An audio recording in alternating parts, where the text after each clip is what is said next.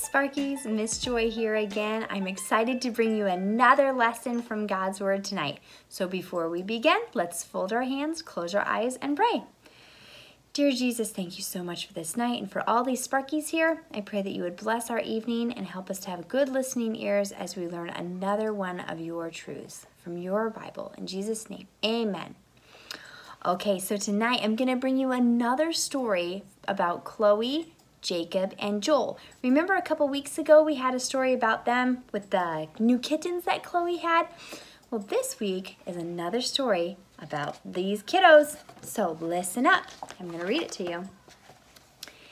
Hey, Chloe, Jacob, look, Mr. Anderson is walking Muffy. Let's go see him. Joel ran down the street to the Andersons' house, and Chloe and Jacob followed. Muffy is so white and fluffy. Chloe hugged the tiny dog. Muffy wagged her tail and barked at Chloe. She sure likes you. Mr. Anderson patted his dog on the head. Of course, she likes all people as long as they aren't mean to her. She likes to be around people more than she likes to be around other dogs. Chloe sighed. I wish we could get a dog. Dad and Mom said we can't because of my brother's allergies. Allergies can be a problem, Mr. Anderson agreed. Well, my parents say we can't get a dog until I'm older because they're a lot of work. Jacob stomped his foot. Your parents are right, Jacob. You need to feed them and let them out and then take them to the vet. Not only are they a lot of work, but they can be expensive. Mr. Anderson looked at Muffy. Right, Muff? You cost lots of money. Muffy kept wagging her tail as if to say, but I'm worth it. I'm getting a dog, Joel announced. Chloe and Jacob looked at their friend. Joel, you never told us you're getting a dog. What kind are you getting? Mr. Anderson asked. Don't know yet, but my birthday is coming up and I decided that's what I want. Mr. Anderson laughed. You decided that's what you wanted, so you know that's what you're getting? Well, yeah. I'm praying about it, and Mom always says God answers prayers.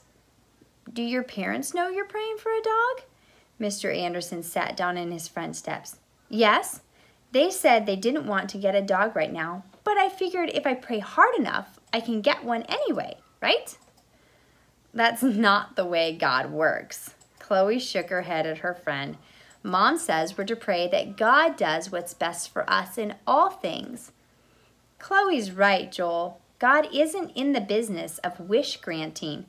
He wants what's best for us, and he wants us to be happy in any situation. Mr. Anderson paused. Remember when that missionary family visited church a few weeks ago? I do, said Jacob. They came to our house for lunch. I liked them. At lunch, they told us even more missionary adventures. Remember they told us about the village they visited? The people weren't even allowed to have a Bible. Someone snuck one in and they tore the pages from the binding so all the Christians could have at least a few pages of God's Word. And they sang praises to God because they had at least one complete Bible, even though the pages were shared by all the families, Joel said. Right, the Bible was the most valued thing they owned. They're poor and they live in shacks, yet the Bible is more important to them than anything else. If I can't pray for a dog, what can I pray for? Joel asked. No one said you shouldn't pray for a puppy. Mr. Anderson slapped his leg and Muffy jumped into his arms. You can thank God for puppies, but also tell him you know that your dad and mom don't want you to have one right now and that you're okay with that. And, said Jacob, you can thank God that the Andersons live on our street and they let us play with Muffy. Muffy barked as if to say, good idea. So, Sparkies, what are we to pray about? This is a good lesson. And Mr. Anderson was right. God isn't in the business of granting our requests like they were wishes. You know, when you make a wish when you blow out your birthday candles, God doesn't just grant anything. He doesn't say yes to all things. Mr. Anderson is right. God is in the business of giving the things that are best for us. So what are we to pray about? Well, there is a verse in the Bible that talks about that. And I have it right here. It's 1 Thessalonians 5:17 and 18. And it says, pray continually. Give thanks in all circumstances, for this is God's will for you in Christ Jesus. Pray continually. Wow, that's a long time. So what are things that we can pray about if we're supposed to pray continually? And give thanks in all circumstances. Let's talk about the first one, praying continually. Well, here are some things that we can pray about. The first thing is we can pray about staying away from sin. Second thing is living the way God wants me to live. That's a good thing to pray about. Sometimes it's hard to make those right choices and live the way God wants us to live. That's something we should pray about. Number 3 is telling others about Jesus. There are people that we know, maybe from school, maybe our neighbors, who may not know Jesus, and we need to pray about telling them about Jesus.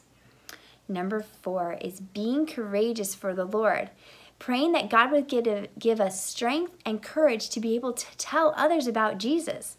Sometimes we might be a little bit shy to do that, or might be a little bit nervous, but God can give us the bravery and the courage to be able to tell others about Him. And number 5, praying for each other, praying for our parents, praying for our leaders, praying for our teachers. Praying for others is a big one. There are a lot of people that we know who would need our prayers. A lot of people might be having some sickness, or they might be going through a time that's kind of hard, and we can pray for them. That is the best way that we can help them, is by telling their requests to God and praying for them. That's another big one.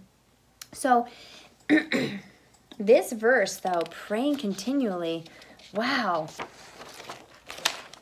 that would almost mean that if we started a prayer to God, we may not even have to say amen, because we could just be talking to Him all the time. But sometimes we do say amen when we're at like the dinner table or at lunch or breakfast. We're praying for our food or praying right before bed. Sometimes we use amen. But God is always there, and He's always got His listening ears ready for us to be praying to Him. That's the way we can talk to God. Remember, we can pray anywhere, anytime, any place, and about anything. So if you're in the car, you could totally pray to God. You're in the shower, you could totally pray to God. You're in bed and you might be struggling going to sleep, might be nervous about some dreams, you can totally pray to God. He's there. He's listening. He's ready to hear what you have to say. We should always pray, though, that we want what God wants for us. Instead of praying for all the things that we would like, we need to make sure that we're praying that we want what God wants for us, because we know that what God wants for us is the best thing. We call that asking for His will.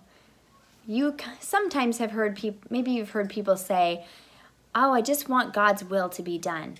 And it's hard to know what God's will is, but we know that God's will is what is best for us. Even though we don't know what that is, we can trust God that He's going to do the best thing for us. Remember, too, that we are to be thankful. That's what that next verse said. The first verse says, pray continually, but that next verse says, give thanks in all circumstances. That's being thankful, giving thanks, because everything we have is from God, and He is there ready to hear us when we pray, and we need to be thankful. Give thanks in all circumstances, for this is God's will for you in Christ Jesus. He wants us to pray continually, rejoice always, and give thanks in all circumstances. So we need to practice praying continually, and we need to practice rejoicing and giving thanks. So let's bow our heads, close our eyes, and let's pray. Dear Jesus, we thank You for these promises and these commands from the Bible. Please help us as we go through our week to remember to rejoice always, to pray continually, and to give thanks. In Jesus' name we pray. Amen. All right, I will see you next week. Bye.